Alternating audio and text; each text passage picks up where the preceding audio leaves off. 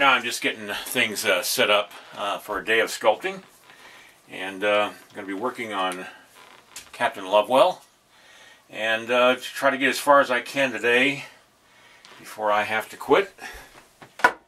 And let's see what we can do. I got one email I've got to read right now, and I'm going to do that first because it's from the artist back east who I've been working or collaborating with on this, because he's doing a painting for John Lovewell, of Captain John Lovewell. So I'm going to put a sign up for those of you who watch me live on camera. That's the reason I have these signs, is so I can actually work off camera and you'll know that I'm doing that, and then I will be back. So I just got to stick it on there so people can see it.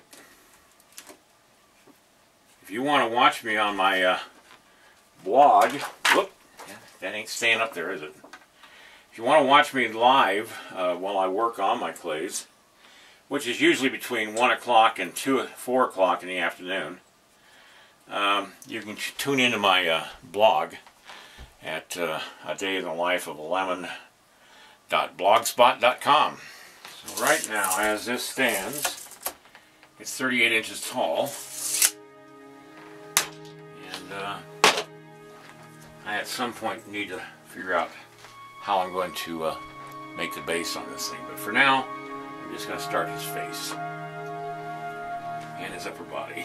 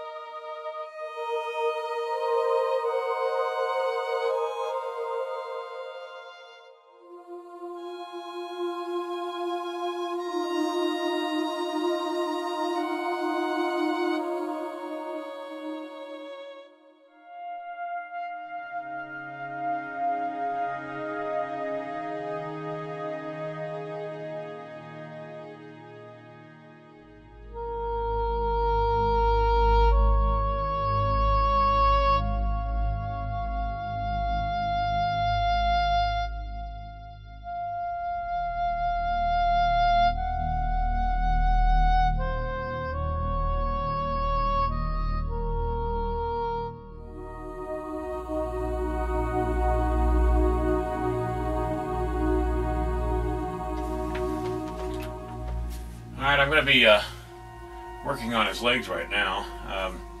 Just been sketching in the upper part. Somebody asked me online what kind of clay I use, and it's a JMac clay. I'm putting up the name of it on the video. The clay is a medium clay that I order. I guess you can get hard and soft.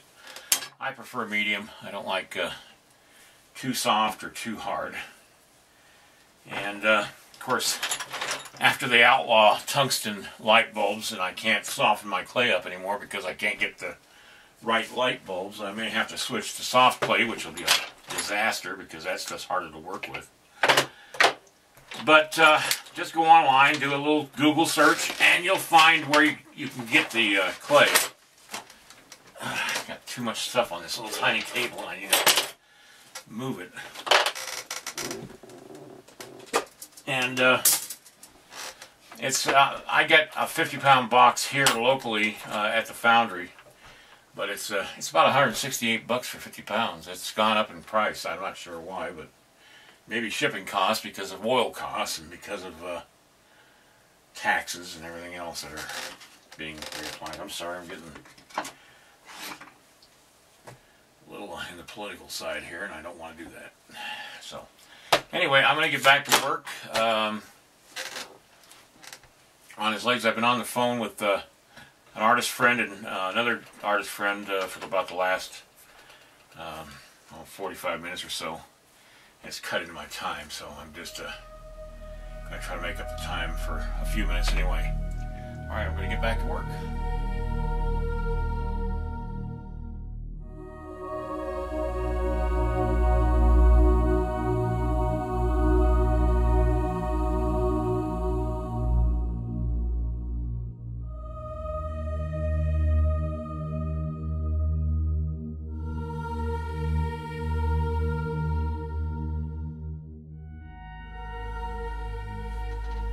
I just want to let you know that right now on my live streaming camera on my blog, which I'll have a link to in the description below, I have people from Germany.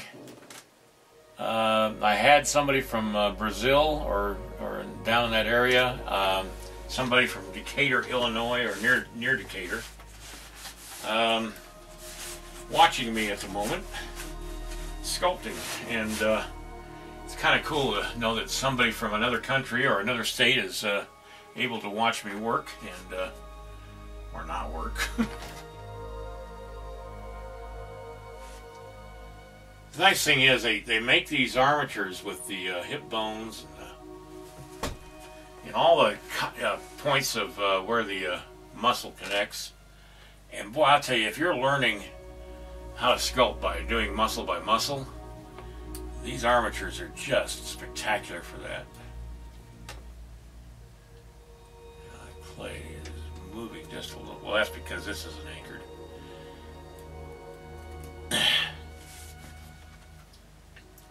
Yeah, I haven't got a lot of clay around it right yet.